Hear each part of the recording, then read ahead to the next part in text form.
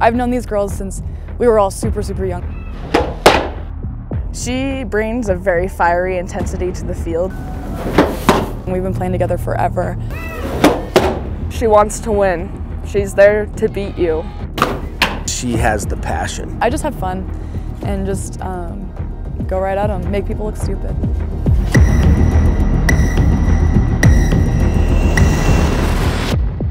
A lot of people have, 4 or 5, maybe even 6.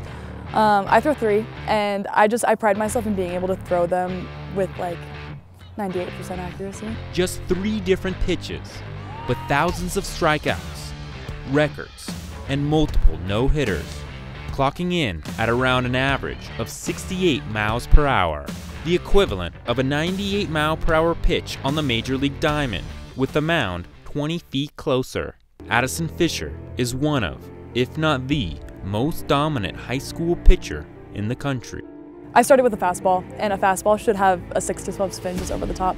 And when it gets enough spin, that'll take it and it'll make it drop. So that fastball just turned into a drop ball, and that's just what I've thrown ever since. And then I throw a changeup, and then I throw a rise ball, and that's it. It's really something that I can't explain to other people unless you've hit against her or caught her, because it's just incredible movement. It's so awesome to hear the way other people talk about it, because that's when I really realize how good Addison is. Addisen Fisher, a homegrown Bend kid. I've lived in the same house for as long as I've been alive. Picking up the ball and a bat at an early age. Before she knew it, elite travel league teams were recruiting her. She wasn't my teammate for long because she ended up going up to like 18U when she was around, 12, 13 years old. It was around that age when Fisher was selected to play on a U.S. All-American team, and soon she realized the game she loves will take her places she only dreamed of. The time came to take the diamond at the high school level, but it came in the middle of a pandemic. The program really, I feel like it became super strong over quarantine because this was really our only outlet.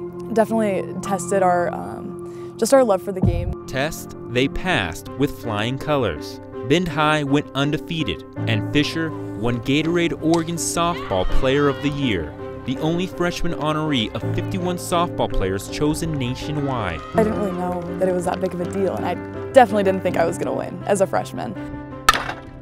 Sophomore year, back to normal. Bend High softball and Fisher both receiving national attention. The Lava Bears, one of the highest rated high school teams in the country. Fisher, one of the top collegiate prospects. The team fell in the 6A semifinals game in extra innings, shattering the hopes of bringing home a state title. Now the top pitcher in the nation.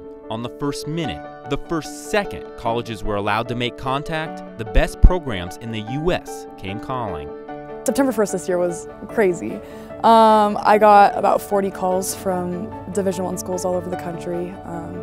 At midnight, my phone started blowing up. An early life lesson.